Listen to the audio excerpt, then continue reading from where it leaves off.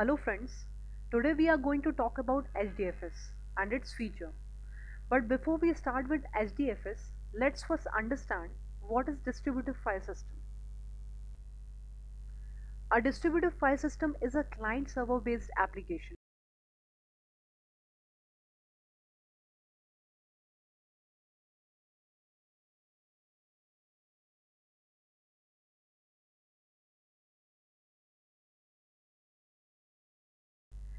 It allows clients to access and process data stored on the server as if it were on their own computer.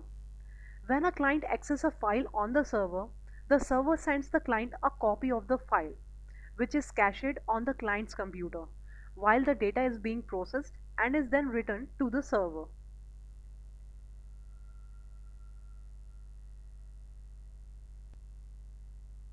What is HDFS? HDFS is a default file system of Hadoop and it stands for Hadoop Distributed File System. It is designed to store large amount of data and provide access to this data to many clients. Thus, Hadoop application uses HDFS as a primary storage system. HDFS is inspired by Google File System that organizes file and store their data on distributed computing system. To get the better understanding of HDFS, let's talk about HDFS architecture. Here, we will talk about three most important components of HDFS, and these are HDFS client, name node, and data node. HDFS client. HDFS client is an interface that is used by the programs to access the data stored within HDFS. The client first connects with the name node to get the metadata of data blocks.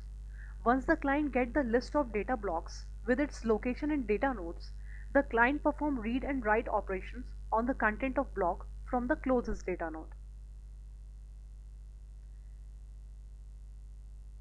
Name node. The name node is the master node of an HDFS file system. Name node maintains the hierarchy of file and directories and stores all the essential information about the file like file name, path, size, and tracks where across the cluster the file data is kept in data nodes, also called block management. It does not store the data of these files itself. Data node. Data node is a slave node in HDFS that stores the actual data in a form of blocks and is responsible for creating, deleting, and replicating data blocks as assigned by name node. In coming slides, we will discuss the working of these components in detail.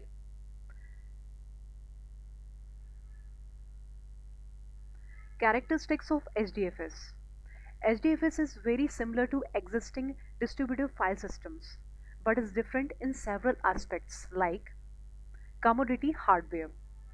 Hadoop HDFS does not require specialized hardware to store and process big data.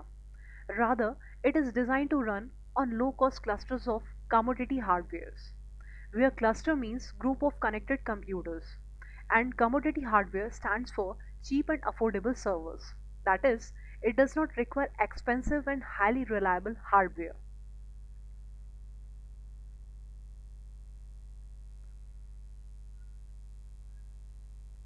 High fault tolerant.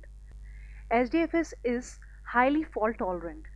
Fault tolerance is defined as the system functions properly without any data loss, even if some hardware components of the system has failed. In a cluster, when single node fails, it causes the entire system to crashes. The primary duty of fault tolerance is to remove such node which disturbs the entire normal functioning of the system. In HDFS, every data block is replicated in 3 data nodes. If a data node goes down, the client can read the data from other 2 data nodes, hence prevent the entire cluster to go down and achieve fault tolerance. HDFS is flexible enough to add and remove the data nodes with less effort in cluster. There are 3 ways HDFS can achieve fault tolerant, and these are data replication, heartbeat messages, and checkpoint and recovery. Large data set.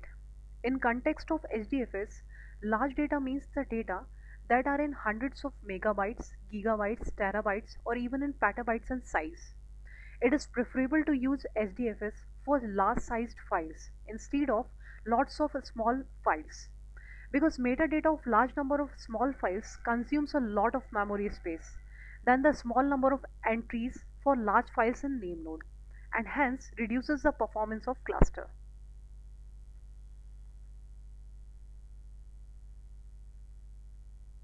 High throughput.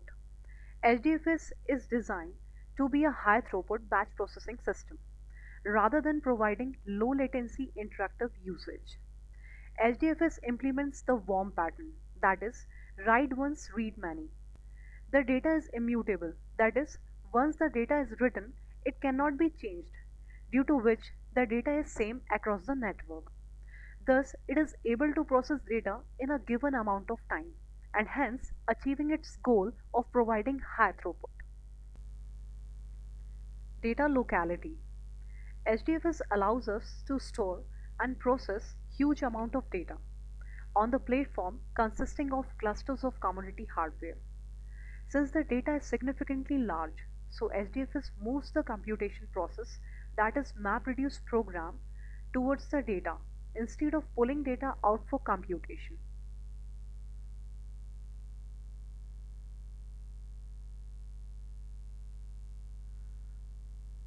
This minimizes network congestion and increases the overall throughput of the system.